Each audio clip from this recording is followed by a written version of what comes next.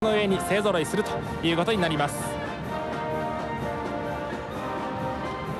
今大会は初出場が5校、そして44年ぶりの高田高校、31年ぶりの沖縄尚学といった懐かしい顔も見られます。初出場の中では何と言いましても京都北部地方丹後半島の峰山から初めて甲子園の土を踏むという峰山高校が大きな注目を浴びています。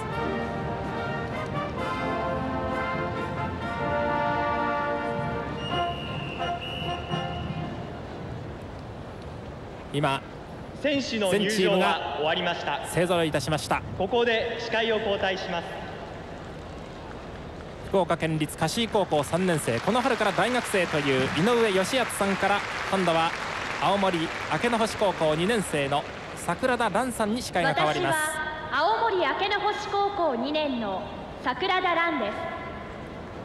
開会式典の司会を務めます。一昨年の夏から高校生が司会を務めるようになりました。国旗大会旗を掲揚します。選手回れ右。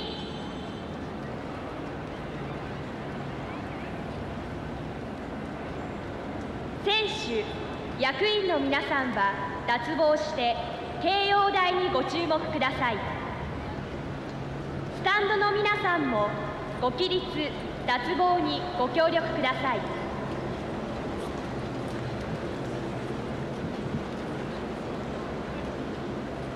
毎日新聞社主催第52回全日本学生音楽コンクール声楽部門高校生の部で優勝した神奈川県北鎌倉女子学園高校3年市原愛さんが「君が代」を読唱し国旗を掲揚します。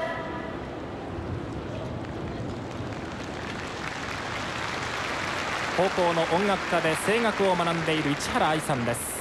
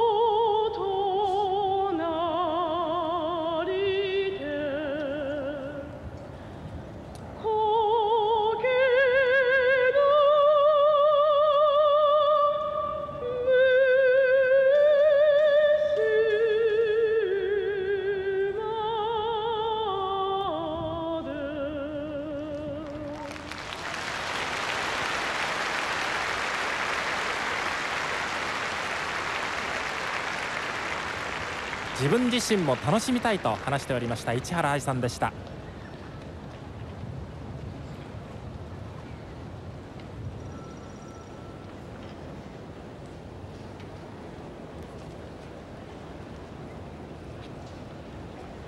続いて大会歌を演奏し大会旗を掲揚します。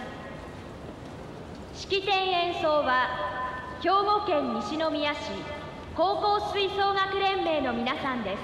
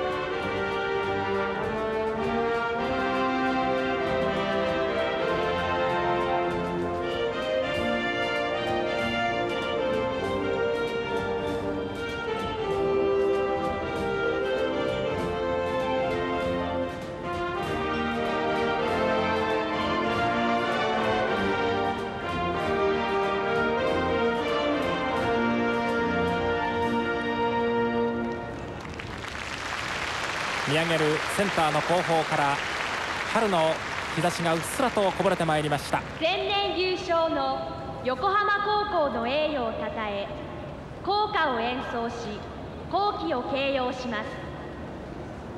去年春夏合わせて11回もこの甲子園に流れました横浜高校校歌。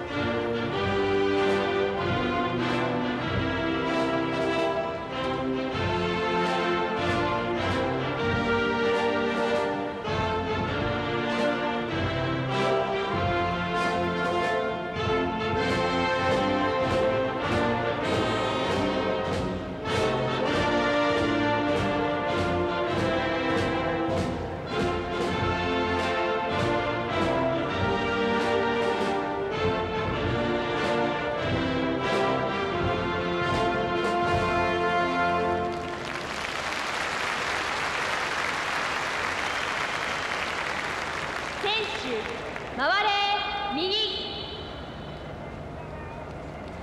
選手役員の皆さんは着帽してください。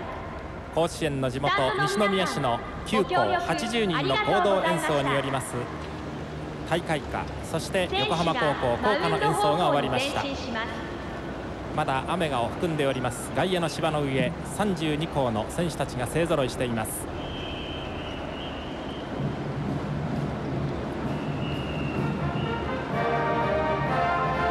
さあ甲子園はクライマックスを迎えます。例年ならばここで花火というところでしたが、ちょっと雨という悪コンディション、もうすでに32校の出場を祝福する校名を書いた旗がこの甲子園に姿を現しています。センターの芝の上から全選手がバックネット方向に一斉に前進いたします。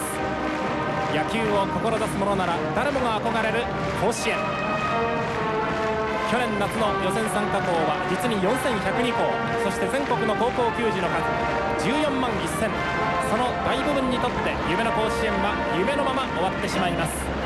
夢が実現した最高に幸せな32校512人の行進です。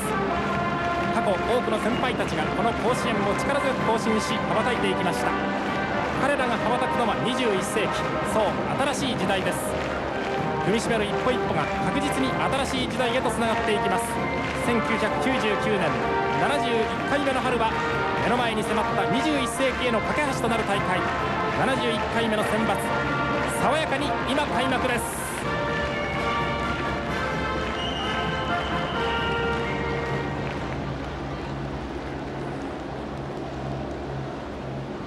前年優勝の横浜高校松本勉主将から優勝旗が、渡辺勝副主将から優勝杯が、大会会長の斉藤明毎日新聞社社長に返還され、レプリカが贈られま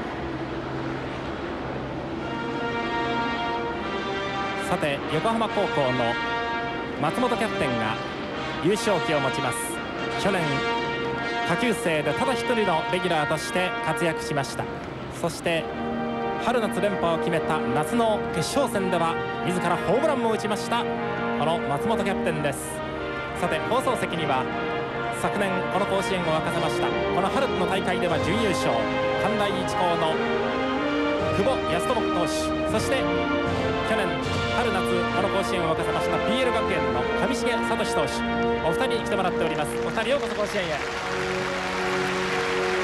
まずは久保投手、この春からは関大一高を卒業して名門松下電器へ進むということになりましたですね。はい、1年前のこの開会式を思い出してみてどんな感じですか？はい、やっぱり懐かしいですね。懐かしい気持ちはありますか？はい、そして宿敵横浜高校に決勝で惜しくも敗れてしまったわけですが、その横浜高校に今永遠にその栄誉をたたえるレプリカが贈られているところであります。そして上重君、上重君は PL 学園を卒業して東京の六大学の名門立教へ進むということですね。もうすでに試合の方にも出ているそうですが、1年ぶりにこの春の開会式を見てどんな感じですか？そうですね、去年はオープニングゲーム、自分たちがオープニングゲームだったので、すごく緊張してたのを思い出します。そうですか、はい、あんまり開会式を楽しむ暇はなかったですか。はい、はい、今日はこの後このお二人に放送席に座ってもらいまして、いろいろとまた後輩たちに、激励をしてもらいたいというふうに思っております。よろしくお願いいたします。よろしくお願いします。